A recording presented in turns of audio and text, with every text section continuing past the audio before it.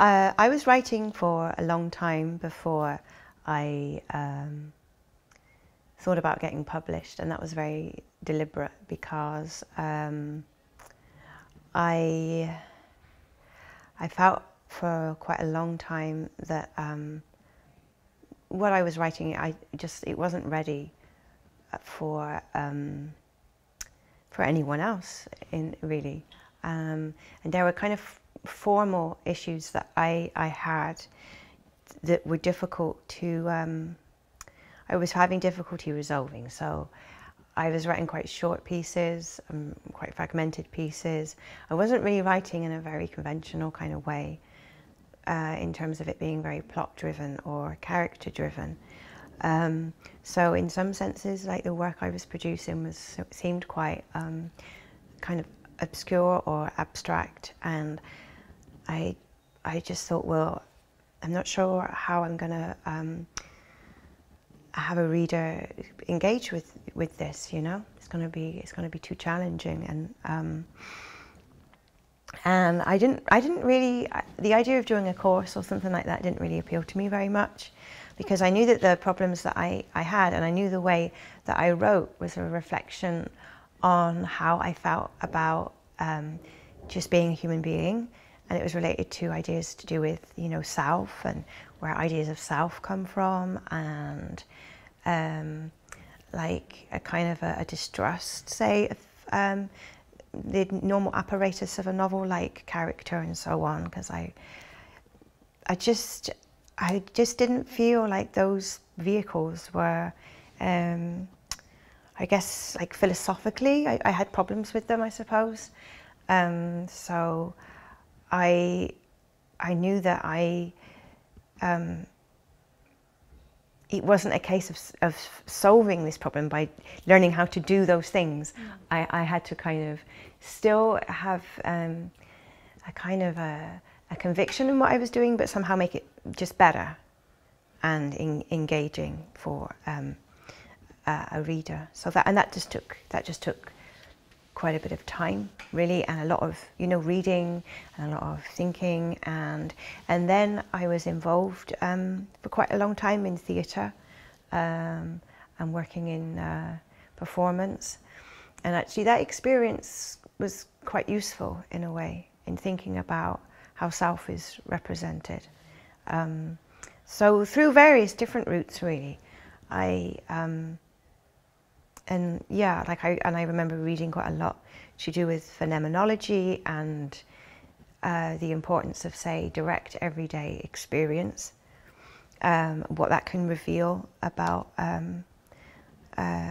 person, and so it was a slow process, but I didn't really mind that. And then there came a point where I thought, okay, I have to see now, you know, if this is something people want to read, you know.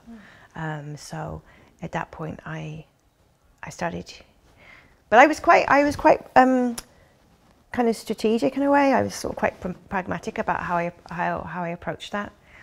Like, I remember going to a literature festival and attending a panel discussion. There were some publishers there, and they were just talking about, or there was an agent and a publisher and a magazine editor, and they were talking about, you know, how it happens, you know, because I really didn't want to think it was just like some sort of magic thing that you suddenly just get discovered, you know. I was like, okay, there must be some steps I can take here, you know, and yeah, sending stories to magazines or competitions. So I guess I just started doing that, really. With Pond, my first book, some of the editors that read it initially had suggestions for me to develop it in, I guess, more conventional ways. There was an editor who suggested I have, I don't know, like, things happen in it and more people, and I said, well, you know, it's not really, it's about nothing really happening and about being on your own, so that doesn't, how's that going to work, you know? It's like a different book that you're describing, different from the one I've created, so I just don't see how that's possible.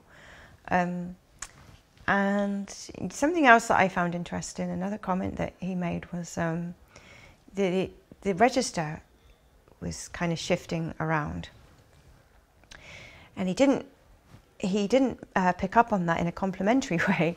He saw it as a problem, this inconsistency, and wanted something kind of more smooth, I suppose, in terms of tone and so on. And I really didn't want to do that, because voice is something that really interests me. I think about it an awful lot, and I was reading back over some notes recently from my reading of a book by Bakhtan, Heteroglossia, and his thoughts on that, and the idea of just having a lot of different voices and contradictory voices and influence, and what we're in dialogue with, and being in dialogue all the time, even with, say, like you know, non-human things, objects, nature, things around us, you know. I was kind of having a bit of a weird kind of conversation with this big, I guess, nut and bolt in my shower earlier today. There were two of them. And I was like, what are they? You know, I'm looking at them and I'm like, they look so quite austere or something, and quite, I don't know. I was like, what are they doing there anyway? Am I supposed to hang something on that? Or, and then you have this crazy, you're in the shower and you're having this strange dialogue almost with these things, you know? It's so funny. So there's this constant sense of, yeah, being in dialogue with things, your world all around you all the time. And Bakhtan writes about that really well. And then, of course, influences that we have. And Checkout 19 explores a lot of those. Whether they're, I mean, I know in write-ups of Checkout 19, the emphasis has been a lot on the books that are mentioned in the intertextuality, but there's also a lot of reference to spoken language and family sayings, you know. So there are many things present in a person's voice and in the language they use. And something Bakhtan says is, I find really interesting, is basically like a word has its own history, and it has its own story, and it comes charged with its own social context. And the words I use, of course, they've been around much longer than me. They're much older than me. I'm coming along and I'm using them, but they have their own history and their own connotations and their own associations. They're not just sitting there in a kind of a box and completely neutral, waiting for me to arrange them into sentences to generate the meaning that I want. There's so much already going on with them. There's already so much information that they contain. And that's part of the frustration of using language, but it's also one of the very exciting things about using it. Is kind of realizing that their heritage in a way, and even in discourse now, in day-to-day use, they're always sort of evolving and changing and dropping in and out of favor or fashion, or so that's the kind of thing I think about more than voice, because when people talk about voice, I think there's an association that with, you know, finding your voice and so on, these kinds of terms, that it's linked with some sort of authenticity and some sort of unity. And I don't feel I necessarily have that. Through even just a day, I'm changing not only moods and emotions and hormones and all of that, but yeah, you're in different social environments, and it's just making those shifts, you know, throughout the day, and they're subtle, and it's not like you're being kind of fake, but you're certainly not just being this one thing throughout, you know. With Pon, the focus was very much upon immediate experience, and I think that was partly because I was coming out of a period where I had been studying for quite a long time, so a very sort of academic phase, which was sort of heavy theoretically. I was looking at structuralism, and it got quite abstract in a sense. So even though I was looking at the key aspects of being and life and experience, at the same time the way that it was kind of being written about and discussed and interrogated was in this very like removed, very difficult way.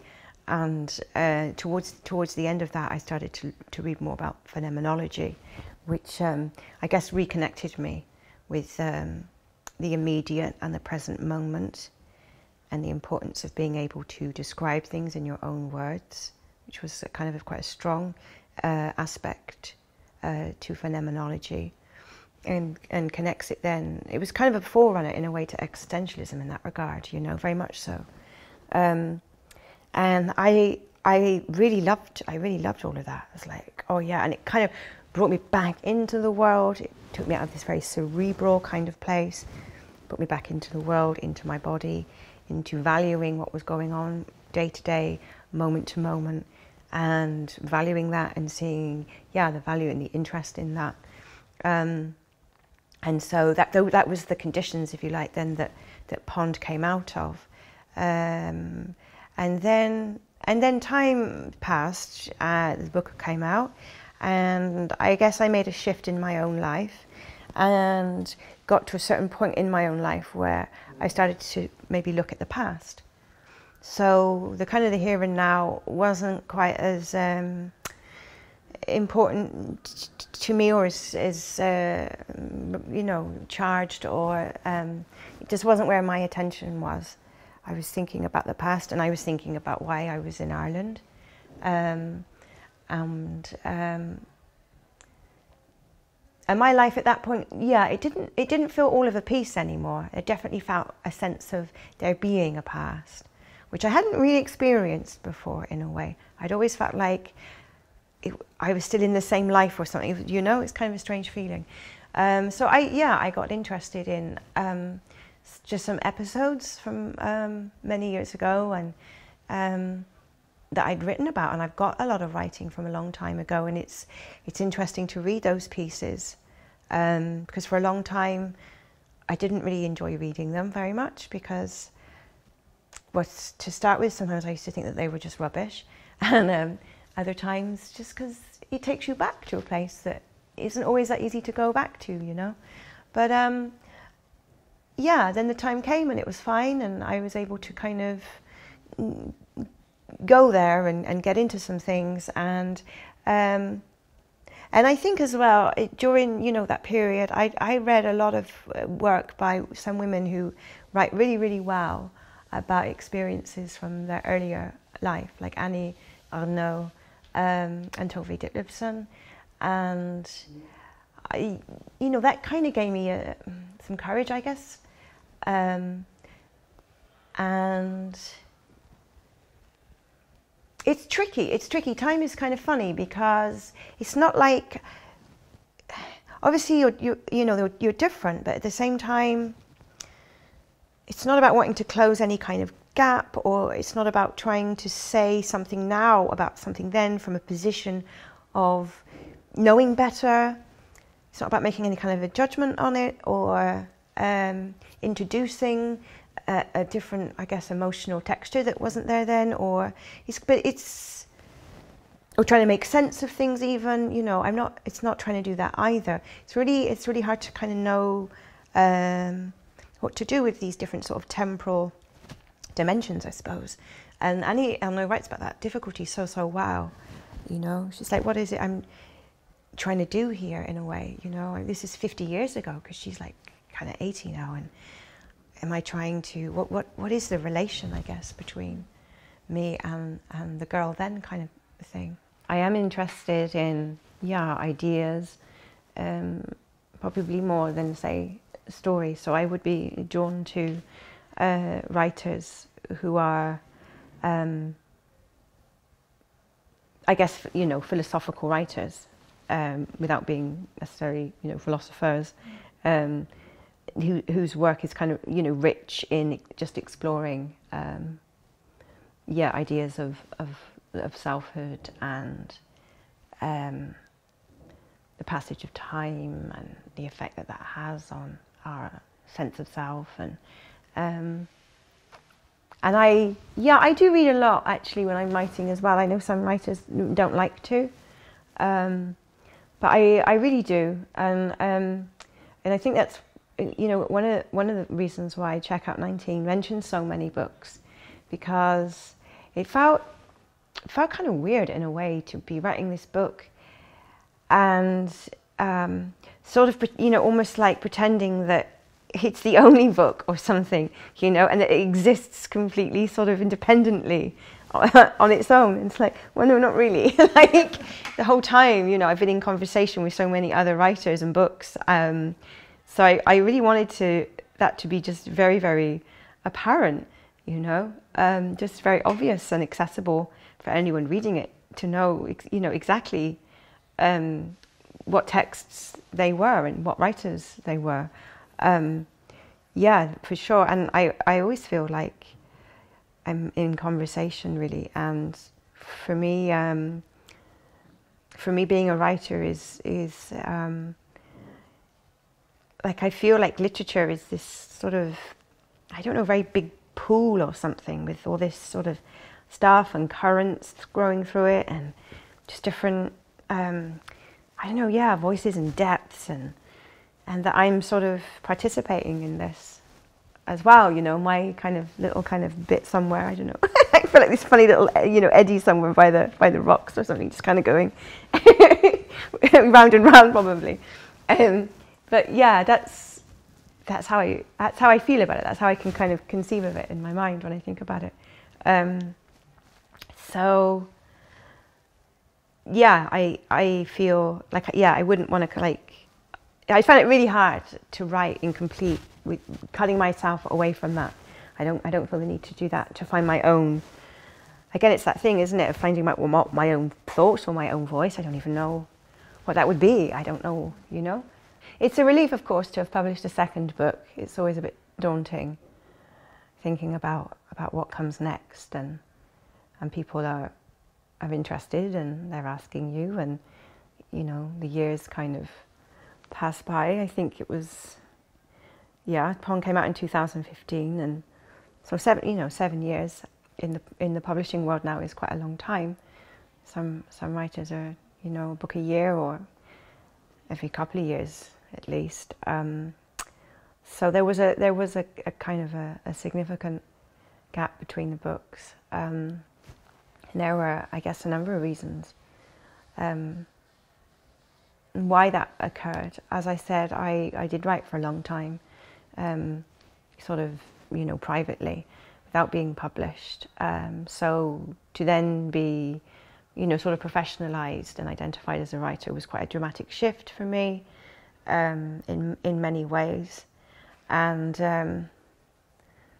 I suppose affected some sort of existential crisis or something, I don't know. And then and then it felt in a way like the landscape changed quite a lot actually after Pond came out, very, very quickly. Yeah, that was 2015, and then following on from that, there was kind of quite an upsurge of female writing that looked very much at like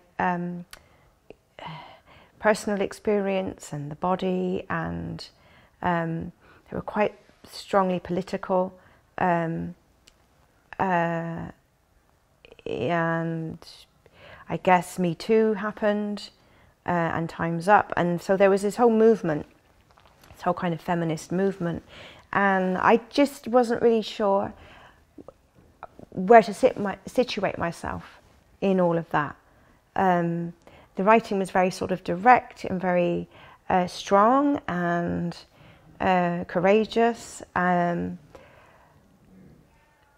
I knew I wanted to write about those kinds of things myself, but I knew at the same time that that wasn't maybe the way I wanted to do it necessarily.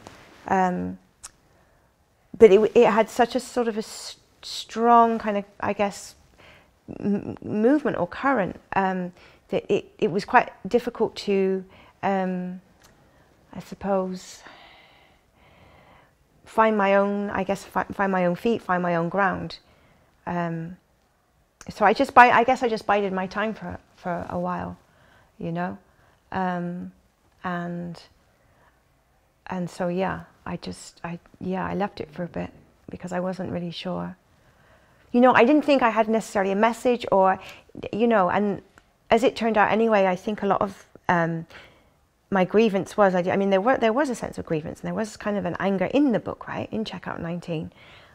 But actually, I realised that that was more to do with, say, class. I think it was much more to do with class than it was to do with being a female, or it was maybe to do with being specifically a working class female, which had then another set of complexities and inflections and things to kind of think about too.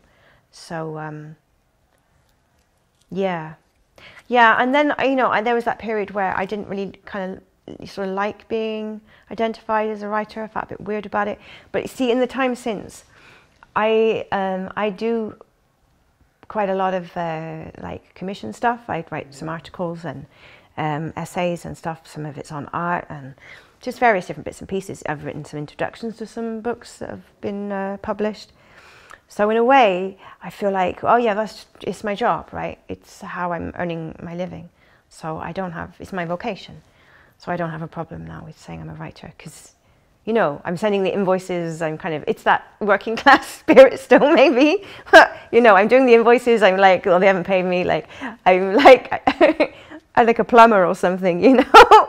I moan, you know, I moan to my friend, oh, I'm sending these invoices and this person hasn't paid me, and just driving me nuts. So there is that very practical, just day-to-day earning a living kind of aspect to it that has completely enabled me to say, yeah, I'm absolutely a writer now. Now pay up.